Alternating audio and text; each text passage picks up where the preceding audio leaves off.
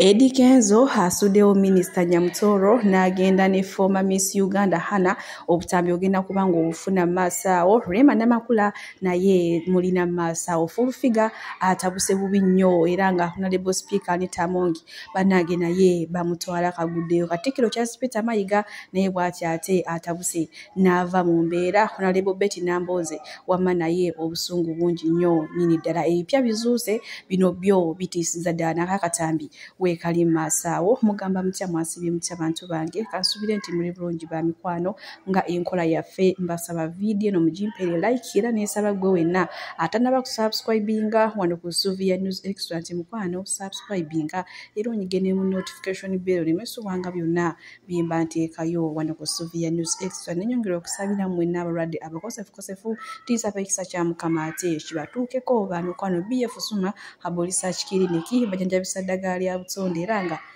bakola ku ndwadde zonna munange olunaku lw'ejjo twatandise okufuna akavuuvuumo nga kigambwa nti yali former Miss Uganda Hannah munange omukwano gwa Eddy Kenzo gumutta kugamba amaze ebbanga ng'abisirikire naye ndowooza yasazeewo abyeyogere gamba atandika alage busayini nti ye ali mu love ne Eddy Kenzo era nga bamikwano nyongera bajjukiza nti yaliko Miss Uganda Hannah saawa zonna akaabya Minisita Nyamutoro amaziga tuyimba nanga abasajja naye ddala lwaki temusiima ono mwakamala okola birthday y'omwana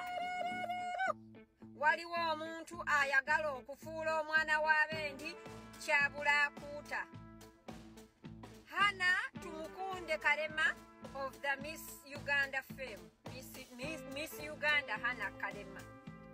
tukulabula ne tukugamba va mu bufumbo bwa Nyamutoro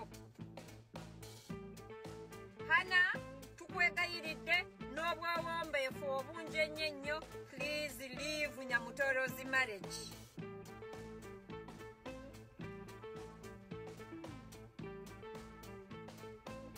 va mu bufumbo bwa Fiona oludda ne Kenzo senga Kenzo yali akwagala nnyo yandiwasizaamu ggwe n'akyala ewammwe naye lindako newaba Nyamutoro yakyalayo obukyazi tanaba munsi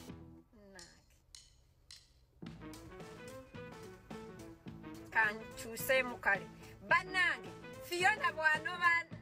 n'akyawagana ne Kenzo yakyala bukyazi tanaba munsi kataagaanaanoba ati kale Fiona bw'anayawukana ne Kenzo Hannah kirema bwe muba muteekako amaaso yuya bwapepeya naye buyongu bwagenda mu nonivinga wadde amuteeka ku ttebe eddala tamuta amukakasa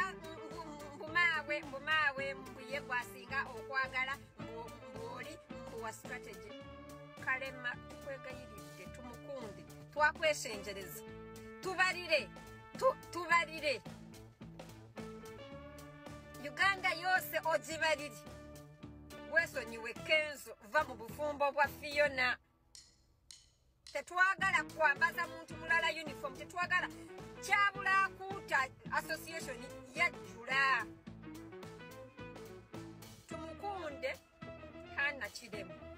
Esaawa yonna former Miss Uganda Hannah ate akaabya Minisita Mulamba Nyamutoro omusajja Eddy Kenzo bamutwala banango naalumya ngenzeekaawo ku mukutu gwe n'ensanga ataddemu akayimba nti nza musingira simanya mbunze yasinga ebirungo nga Hannah kaataddemu ngagamba ng'akwonera ddala Minisita Nyamutoro munange Eddy Kenzo Nyamutoro tamwagala just yali amwagalako masannyalaze ndowooza baga kufuna bwa President Advisor nange sitegedde ne maaso wano waliwo ate abiwakanyagama mboyo fake news munange ngwe yabirese fake news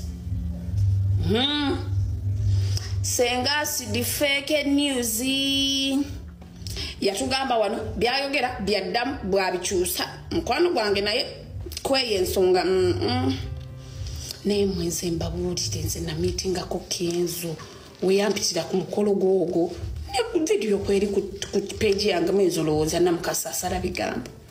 omusajja kimu bibiri ayogera ku mukazi omusajja kimu bibiri ayogera ku mukazi oba Honorable yakola biki Ediriisa Musuuza oba yamukola biki naye gwe kyoba omanya bali bati twali nga tukola interview nga naye oluvannyuma lwa dakiika amukubira akasimu. How are you mami? How you doing? Amwita mami. Mami oli otya? Olira otya? Namuggyako. Mami oli otya? Temurilayinga nnyo ku mawulire ga Ssenga Asiti. Nze mbabuulira. Ate nammwe abali mu kulumiriza nti simanya Kenzo, simanya ne Nyamutoro, simanya ne Miss Uganda. Bya bulimba kimanyi. Temubiteekamu nnyo muliro bajja basibira obwereere. Naye nze kimanyi kimu, Eddy Kenzo ayagala mukyala we. Kimanyi. Era okwanjula kusembedde. Tuli mu mikolo gya kwanjula tuwetegeka batugezesaamu goma singezze leero ndi mukovu. Naye ne bibanga byesemberezo b'ebituufu emanyi. Temubiteekamu nnyo muliro bajja basibira obwereere. Naye nze kimanyi kimu, Eddy Kenzo ayagala mukyala we. Kimanyi. Era okwanjula kusembedde. Tuli mu mikolo gya kwanjula tuwetegeka batugezesaamu goma singezze leero ndi mukovu. Naye ne bibanga byesemberezo b'ebituufu. Nenfuna evidence kyengendo bakolera anatumukundi. Nkoko bwana.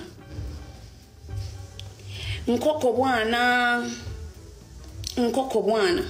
Nja mubakolerako. Weekends muve mu bufumbo bw'abannammwe. Siya kubasajja bonna abali lwaki obulumba Eddy Kenzo aliko omukyala. Ate nzeere nyongero kyongero kibajjukiza nti Ssenga Asidi fake news. Pazi mwagala mbajjukize stories ya to breaking iranga afu. Muve ku bufumbo bw'abandi. Era Honorable Geoffrey, I'm sorry. Awo nno we tutuuse ssaawa zonna eyaliko Miss Uganda Hannah munanga ate akaabya Minisita Nyamutoro omusajja ye Eddy Kenzo amwagala n'amwefubiridde ebbanga eriwera naye nga Nyamutoro yasooka ku Eddy Kenzo kubanga tujjukira n'akabenje ke baafuna mu mwezi gwa 2021 bannange ebintu ebbanga ligenderedde munange Miss Uganda omusajja muleke ekikkirize nti baamutwala singa yali akwagala yali badde aproposinga gwe naye yaproposinga Nyamutoro kale bwe tuli yongerayo ewa Honorable Geoffrey Utaya munange nagali mu nkubo gakyali mu nkubo mbu munange yene n'amatovu Irene bayawukana ddambu era bakitadde nga wenjogera ssaawa zino omukazi takyalimu ne mu Uganda yawetadda yachomadda yaddukadda yawenyukadda emisinde yebeera bweru munange gakyali ga mu nkubo gakyali ga mbu tetunaba nabyateera oba kiki ekiri mbufumbo bannange mukama atukwatireko kubanze eno kapo ng'amadde ngyesiimiramu naye okubanga ebiyitingana mu nkubo bwe tweyongerayo n'omuyimbi Catherine Kusaasira ono n'omunange yazzeemu n'alabikako ne mutabani we oli omukulu manyi waliwo akayimba akaavuganya mbusonyiwa banno naawe nzaba kisonyiwa dadi taata Junior sonyiwa munange ono Junior waffe omukulu first born bindeeba gwe yakubira essimu n'agamba munange gamba maama wonzaveeko nze nina omukyala wange Reipi bannange omwana ate yayingira mu nsonga za maama ne side chick naye nga bwe tweyongerayo ne Rema Namakula mama Maro mama Aria mukyala Dr. Muzasebunya Ombwati naye munange asazeewo ate wiiki agiyingire bw'atyo nga w'omulaba yena ashana na bushana nyalinga kinya wamakigudde mata bannange era ava enyuma singa oba ofunye omuntu akwagala oyina enyiira gy'onyiira wena n'okugejja n'ogejjuuka naye maama singa ofuna omuntu nga byabuwazeho nabyo ate bimenyamu kale bwe tugendako mu birthdays nkusoose ne Baby Gloria munange naye olunaku lwaliro mukama ate asiimye n'amwongerako omwaka kale tukwagaliza birungi tukwagaliza bisinga era ng'asiye yeka wamu ne Rakembabazi Baby Gloria awezezza emyaka 13 ate ye omukyala Rakembabazi awezezza emyaka 18 bannange temwonvuma ono omukyala gw'olaba alina omwana era yakamala awo n'emisomo gye notoyinza kikkiriza ye buli kadde yeekolako alinga nga kawala peti kale bwe tuli bwe toyongerayo munaye ku nsonga z'emmwanyi efuuse emmwanyi era nga ne Katikkiro Charles Peter Mayiga naye George Mukamuli agamba nedda gavumenti mutuleke bannange mundunyigiikirize ekimala ne munnange ate n'akamwanyi bwemwagala mukasaanyeewo olwo ffe tugenda kugoyinga luddawo era mwagala tukole kikuno siku era singa emmwanyi baziwera gwe kutandika okwebba olengera abadde bebba misana ng'akamwanyi weekali gavumenti bw'enejjawo UCD ejja kuba y'emu ku nsobi z'eneebeesinze ezisinga obunene basookedde bajja mu buyinza abantu abasinga obungi kati bali mu mmwanyi abantu bafunye ku buweerero ekibadde kitabangawo wakyamazima kakati gwe abantu abo n'obaabulira ensobi ejja kuba nene nnyo ku ludda lwa gavumenti era bwe balikikola bajja kukyejjusa kale bw'atyo ow'ekitiibwa Katikkiro Charles Peter Mayiga naye munnange gavumenti kye yasazeewo ekyokwagala okuwera emmwanyi wamma naye tekimulese Mukamuli agamba nti singa mukkiriza kino ekintu ne mukijjawo y'ensobi ennene nnyo gye mugenda okuba nga musoose okukola ate okuva gavumenti ya Museveni bwe yatandika okufugira era mu kiseera kye kimu maaso wano nina Madamu Teacher ng'agamba nti ayagala Honorable Speaker Anita Amongi agende yeetondera Obuganda nti ate n'ekirala taddamu kwogera ku mmwanyi kubanga tamanyi biki byezitukolera era tamanyi nsaba okusomesa maama Speaker nti eziva mu mmwanyi ng'oggyeko bannannyinizo abatunze emmwanyi nannyinizo owookubiri bwe zifuuka foreign exchange ye Uganda era Uganda mu ssente eziva mu mmwanyi mwegula eddagala nnyabo gwe omulunzi w'ente ate lyojjanjabya ente ezo nerikujjanjaba ezisente gavumenti zefuna mmwanyi ze zizimba amasomero mwe mwasoma ku university nga bataata bamwe tebasasula fees kubanga sente zavanga mu mmwanyi zabasasuliranga tewaliwo mulundi nagumu Uganda lwe yali etunze matta oba nte neyingiza wano foreign exchange azimba amalwaliro akola nguudo azimba parliament omwo mwabadde otudde eyo parliament yazimbwa ku sente ziva mu mmwanyi awo wenyini n'akatebe mwabadde otudde weeti ng'obyogera ne wiigi ku mutwe that is the money that comes from our foreign earnings era ng'ekimu ku byo mmwanyi tewaliyo Uganda efuna kimu kya kusatu ku sente ziva ebweru mu mmwanyi a third of our income as a country in foreign exchange comes from coffee ayogera biki kati tusomese tutya abaana tubasomese ekinga Speaker Mulamba tamanyi nti nofuna mu mmwanyi tekitegeeza nti bwogirima emmanju Honorable Betty Namboze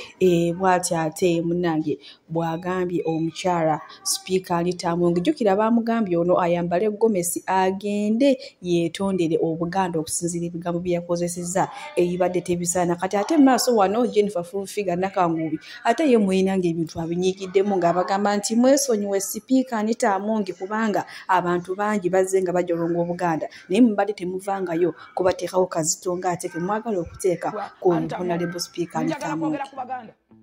Nsikanze kanse nkuvuge mujena. This is my word. Nzakati ampala nata yogera amazima. Nabagamba Bible yagamba ekyaba nikwebula kinyonza n'enkikwata. Bw'obeera ku mazima nawe gasigala ko mubera muwanguzi. Nja kusigala ku mazima nga njogera mutayagala kuwulira. Ate nga bebituufu ye mulina owulira. Bakazi mwene basajjamu abayambadde obukanzu n'ebyo ebigomesi temugenda ku parliament. Bumwekalakasa mulege emberebere. Mulekeraawo okutijja okweta daivazo n'akajanja akatijjukano. Please mwewumuze ko mutuleko wansi bakazi mwena ddala bagamba. Tubadde wano nga Ssaabasajja Kabaka omwana yavuma Ssaabasajja Kabaka psychologically Kabaka oyo mwana yalwaza Kabaka. Abantu bavumye Kabaka nga temuvaayo mwabayita Baganda. Omwana naye yayita Kabaka mwabayita Baganda mutandika omukkiririzaamu. Osanga omuntu omukulu ow'ekitwa agwolaba nga mutageevu nakwesima nga omwana nno yandiwe mutuufu. Olaba bw'ayogedde ku gundi olaba bw'ayogedde wano n'omubuuza omwana we bamuzaala myaka ki omwana alina emyaka 21. Bamuzaada asobole okubeera Kabaka. Mwasirise mwangaye mwasirika bamusirikira ddala. Mulekeraawo okweta kajjanja n'akatijjukano n'okwagala kabampaana okwerabisa mu mawulire. Mulekeraawo okunoonya nga simpasa z'obuwulire. Ensonga za Buganda empologoma ya Buganda we zibeerangawo musirika temunyega. Mbwanta ayogedde kinnya ekisinga Ssaabasajja Kabaka kye baamukola. Mulaba kati Kabaka alina n'emirembe azzeemu n'okunyirira. Oyo mwana ali agenda kutta Kabaka. Mwasirika ngawe mwasirika musirise mimwa gyammwe. Muve ku Anita Amongo. Muwe abantu ebitiibwa byabwe. ate buli muntu aba n'endowooza mu ggwanga no ssemateeka emu obuyinza obwenkomeredde okuba n'endowoozayo endowooza si musango mulekerawo okwolesa obutamanya obusiru mwabufuula content mulekerawo okwolesa obutamanya gwe n'ozuŋŋana nayo gy'ebigomesi twalabalabadde amagomesi abantu abasinga temulina baganda wano mwerimbikalimbika mu buganda temulina baganda muli baganda mutandika okunonya nonoza muzimanyi nozimanya bwe bavuma kabaka mwavayo ne munyega mmwe bwe bakwata ku mpologoma ne mutanyega bwe mba musirikira ddala kirega temwalina mannyo na mimwa muve ku Anita Amongo Reeve Speaker wa Parliament ayina endowooza ye nga y'omuntu ssemateeka emuwa eddembe lye endowooza tegubeera musango bw'atyo munnange ye omukyala Jennifer Fulfiga Nakangubi mukambwe muko eri ku muntu alumba Speaker Anita Amongo bannange era yalayidde okufa n'omuntu yenna naye nga we tuli kale bwe tweyongerayo maaso wano munnange nno wenjogera ebyama bivuddeyo ebitiisiza ddala ngenda kubanga nkulekerako akatambi kano okalaba embujjuvu era nze muzikirize bamikwano mbasiibulire wano omukama abampeere byonna bye businga okwagala gwe wenna ayagala Suvi News Extra BF Suma Herbal Research Clinic bajanjabisa ddagala lya butonde era nga bajjanjaba endwadde zonna bakubireko omukwana ate weefunire ebisingawo obutereevu katolekera ate kiki ekiri mwawulira ebiseera olw'ebyakyaka nti nno ebukunja waliyo abasezi n'abalogo nti ebukunja bali abantu abalamu mwawulirako ebintu ebyo era mwenna bwe mutyo bwe mukimanyi waliwo ebiseera ku CBS okwo wabeerangawo ebintu by'ettemu n'ebikolwa eby'ekikangabwa nga eva bisibuka mukono bukunja mu kyaggwe nga wateeka okubeerawo ettemu edda nga ebyettemu ebyo bikyatiisa naye nga mukono y'emu ku disitulikiti ebeeramu ebintu ebyanamiriza amatu mumanyi ekyakiri emabega waakyo nakyo tukiguddemu leero mu fayiro z'abamuseveni ez'akabano ebitundu bya nkokonjeru nyenga nampanyi katosi ne kyaggwe yenna gureta kyaggwe bukunja wali ebyobugagga eby'omuttaka ebitalabikangako mwabadde mukyatenda ebyebushiya naye ate ebiri walibika era ebitundu ebyo birimu abachina n'abazungu bangi nnyo abachina bangi ku myalo egyo katosi nyenga simanyi biki bateeka akabano kugombolola y'ennyenga wali akabano mu ofiisi ezo ez'amataka biki bakumpanya amataka mu bitundu ebyo bakola ebikolwa eby'entiisa mu bitundu ebyo edda abantu ne basenguka Museveni ne bagula amataka geeyo ku bbeeyi eya wansi era bawala ba Museveni be basinga ettaka mu bitundu ebyo era kyekyakozesa oluguudo olupya lwesiitangamu lwesimanyi wabula lwentegedde obutegeezi leero mbu olwa Jinja Express Highway mbuno luyita eyo mu bitundu byeyo mumanyi lwaki oluguudo olwo lukolebwa eyo nga teluyitako n'abantu telulina bantu beteekerateekera ebyobugagga by'omutaka eby'abawala ba Museveni ebiri mu bitundu by'ebukunja era balina akabano ku ggombolola ennyenga wali ettemu bw'ogendayo nga simanyi oyomba simanyi ngeze mu ofisi y'ettaka abantu taggululewo gwofa kiro oba bodaboda oba ne bakukuba bodaboda oba ne bakukuba ebyuma oba n'ogwa mu nnyanja ng'obadde olina omusango gwotambuza olina gwovunaana n'ogwa mu nnyanja n'ofwa nga nkayana za ttaka akabano katwala kyaggwe kati wulira ekizibu ekiriwo kati ekikyabakutta entege n'amagulu ku ttaka eryo gye lisembera awali ebyo soovu za river minerals eri ekitundu ekyo ekyaggwe bukunja ettaka lisalagana n'erya Ssaabasajja Kabaka erya Buganda n'ettaka lya ekereziya muli ebyobugagga kati olukwe eri abantu bamaze odigula balimazeewo kati batandise okuteesa engeri y'okutwala ettaka erya ekereziya n'erya Ssaabasajja Kabaka bisalagana bwe biti nga erya Buganda liyitira wano n'erya ekereziya liyitira wano naye awo weewali source of the river of the minerals of the republic of Bukunja kyova olaba omusajja oyo ow'ogutu ogunene gumulinga olwazi lw'oku lusozi oyo ani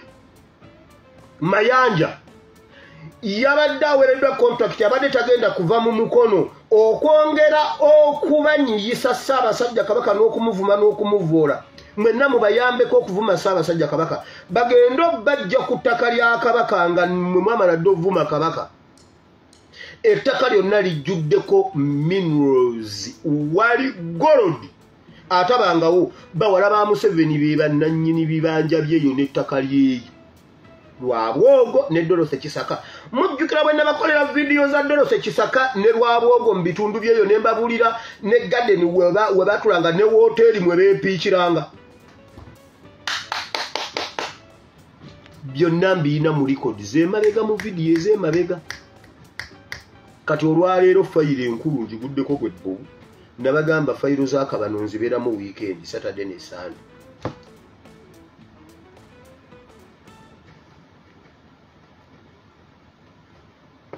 Museveni ne Mayiga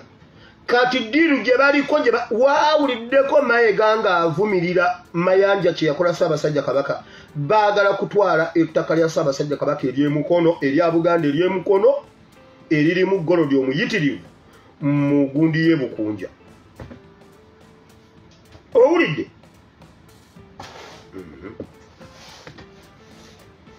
basooka kutaminga ebyo byonna ebyokugamba simanyi bakwata Kafeero n'ebitundu by'abafu byonna byali mu gavumenti nga Kafeero ono senga abeera nga ya gwe batandikiddeko kuba alina erinnya eddene nga bijja kutambula nnyo kakasa nti e Bukunja bali abantu bo baali bazuula dda ekyobugagga ekiri awo olaba Abanyarwanda abo bwe bagenda tebereza mu bitundu mu biseera bya Kafeero bakwata mpola ekintu kyabwe naye nga bakitwala bakigusa mpola slow but sure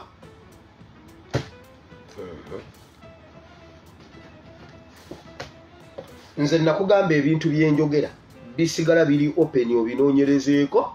bwe mba nnimbye ku Friday tuba n'amasimu wano era bukyanga ntandika eggulu nabadde nnyina line gye njagala tu discussing gwe kuba essimu ogambe nti pastor walimba kino ne kino ne kino okkirizibwa sigaana ate gumu ebiri nga mugira munkalirira wano